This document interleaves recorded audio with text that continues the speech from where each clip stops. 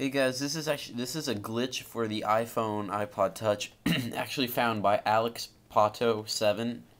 You can go sub to him and go check out his videos. He has pretty nice videos and reviews. And this is actually just a really weird glitch that he found on the iPod on these devices.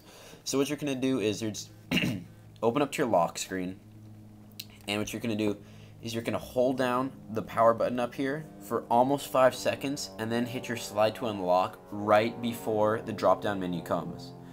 Okay, and if I can do it, I will show you how it works. Otherwise, I'll just cut to when I can finally get it. 1, 2, 3, 4.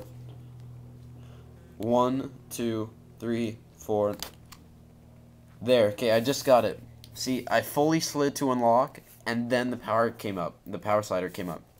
Okay, so now what you're going to do is just hit cancel, and you get on this blank screen. And if you have a theme on your device right now, it'll show whatever the theme background is. But right now, this is just my first page of applications, but completely blank. See, my dock isn't there. And I can scroll over to my pages of applications. But it's really cool. Watch, take an application, take an icon, and come over to this page, and your apps just start flying around. If you just drag it around on your with your finger, nothing bad happens to your iPod. This is just a weird glitch that was found. And it's just really cool. Your apps just start flying everywhere. And you can just go back and go leave it wherever you want. Go put it back where it came from. And just to get out of it, just hit the home buttons. Your apps will stop wiggling, and just hit the lock button. Hit it again and unlock, and you're all back to normal. But it's just a really cool glitch, and you can play with it to freak some people out. So see you guys. Comment, rate, and subscribe.